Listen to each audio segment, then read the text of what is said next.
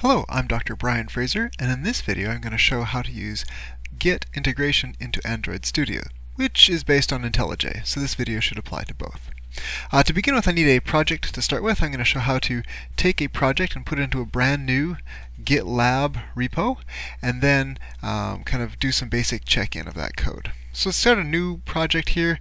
I'm just going to whip through the sample here. My application's fine. We'll just go through all the defaults, get myself a standard Android application to work with. Again, if you're using IntelliJ, the same process should apply. Just get a project up and running, and then the sort of menu interface and the Git interface specifically should be very similar.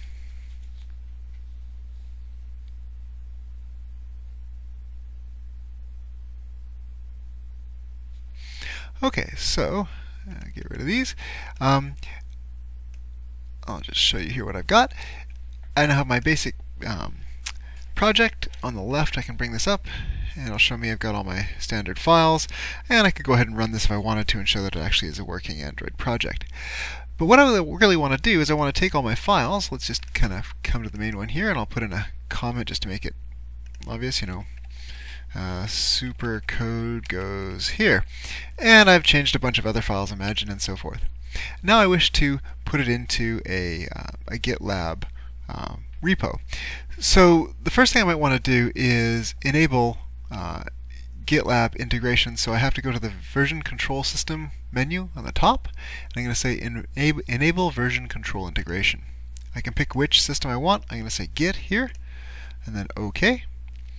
And it's now processing. If you find that this did not work, you'll probably then need to go and actually install Git. I'm under Windows, so you'll need to install Git for Windows, which I can show you here. So Git for Windows, you can download whichever version you want, probably the 64-bit now.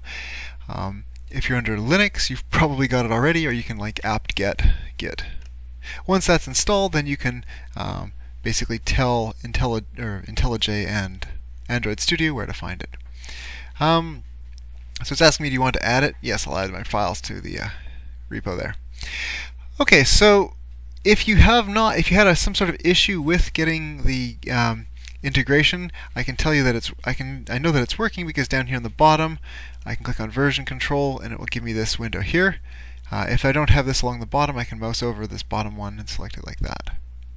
If this did not come up, go to File, Settings, and then under Version Control, I want to select Git, and then at the top you probably have to set the path to where to find git.exe, which is probably c:/programfiles/git/command. Okay, so now I've got this project. I want to check it into a GitLab repo. I need to build said GitLab repo, so I need to create it. So I've created an account on GitLab.com. If you're through an institution like a university, they may have a local GitLab server that you would want to otherwise work on. So now that I'm here, I don't have any projects yet. I'm going to scroll down and select New Project. Give it some sort of name, so we'll just say Initial Test for Video. I can go through and select all the options for it, but fundamentally, I just want a private project. Click Create. So now it's telling me a few things here. It created the project, that's great. It's giving me a warning here. You won't be able to push or pull via SSH until I add an SSH key. I could go ahead and just use HTTPS here. So here's the URL to access this via HTTPS. In which case, every time I access it, I'd have to put in my username and password, or in this case, let Windows store that for me. And in general, having different programs store your username and password can be a bad idea. Plus, if you don't trust, for example, the program you're typing it into, you've got another issue. So we're going to switch over to using SSH. Now, in order for this to work, I have to, as it says here, add an SSH key. I could just click on this and it would take me there, but I'm going to show you how to access this add an SSH key if you don't happen to have this pop up. So I want to click the drop down here in the top right, and then I'm going to say Profile Settings. And across the top I've got a bunch of things here, and I want to say an SSH key. So what this is, an SSH key is sort of a secret key. I've got the private part, there'll be a public part, and I'm going to give the public part to the GitLab server. And that way it can validate that when I communicate with it, who I actually am. So I need to put it in here. Now I need to generate one. There's a few ways to do that. The easiest way is through Windows. I'm going to run the GitLab or Git UI. So I'm going to type Git. I want the Git GUI. That comes standard with Git for Windows. Here I can go to Help, and I can go Show SSH Key, of which I haven't got one. But I can click Generate, and it will now give me a new one. I could type in a passphrase if I wanted to. I don't need a passphrase here.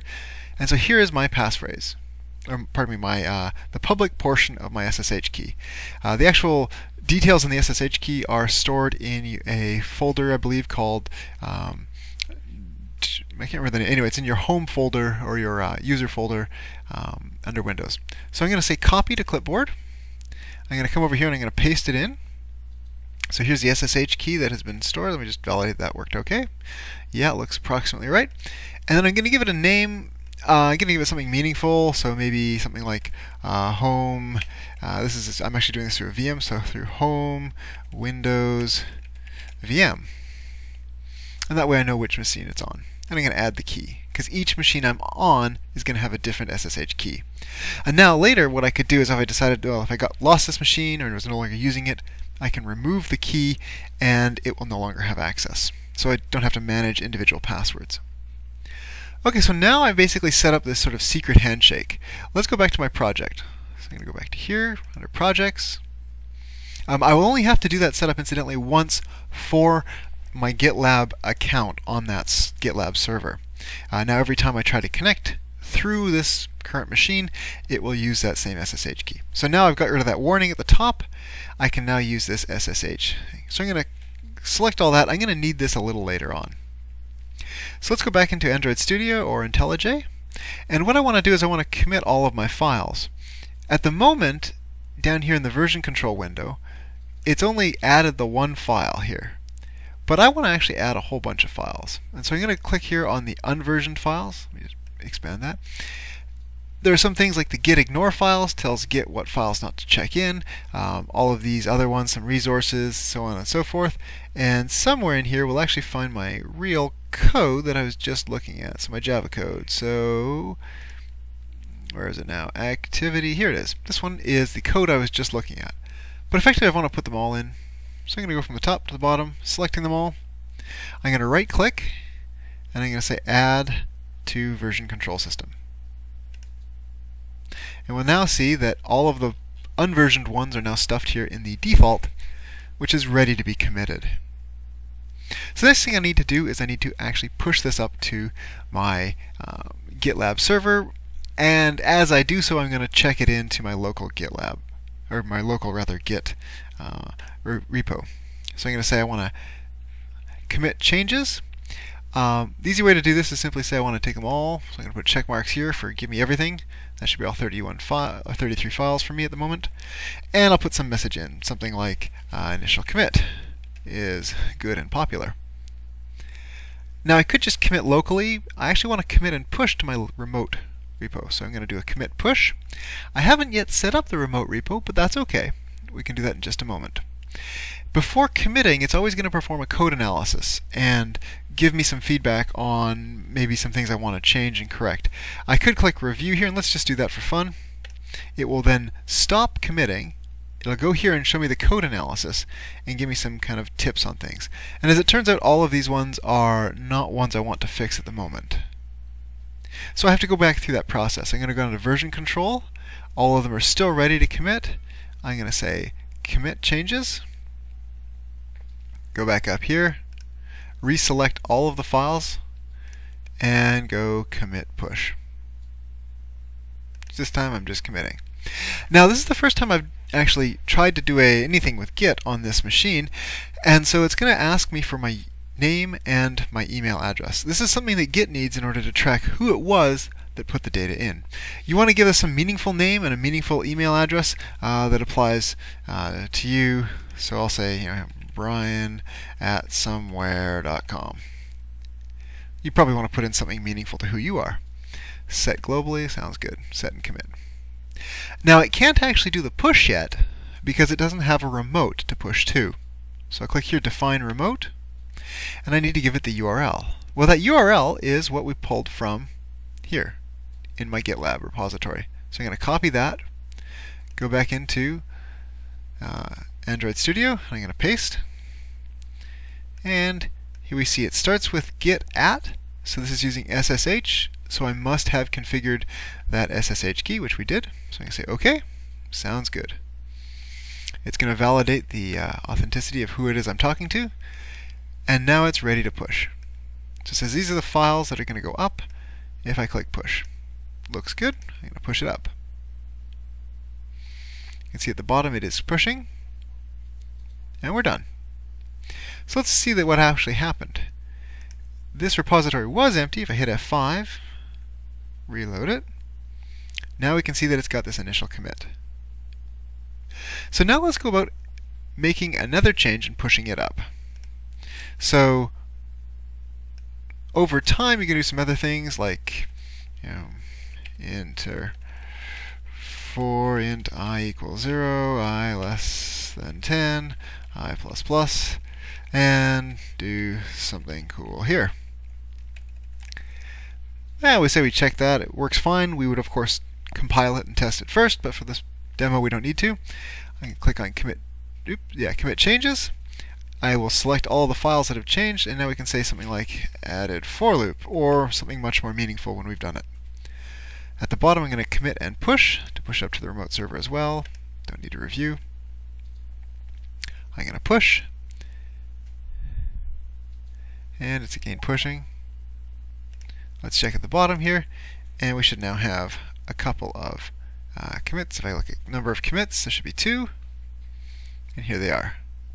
One thing that will then generally happen is, at least in the simple case, is somebody will edit some files and push it up if you're working in a project, and we can simulate that by just going through here, and I'm going to make a change online, and then we'll pull the change down to my local machine.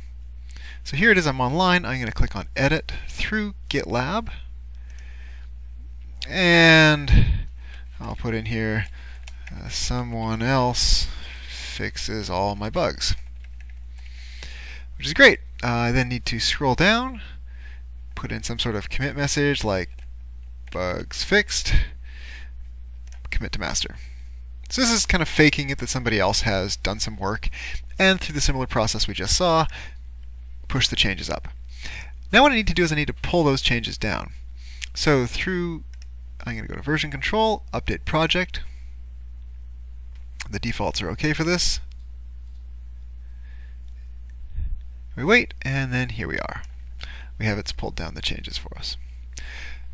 Okay, so that's all I wanted to talk about here. We saw how to set up the repo, both through GitLab and then the SSH key, create the project and push it up, push some new changes from our end, and pull down changes from the remote work.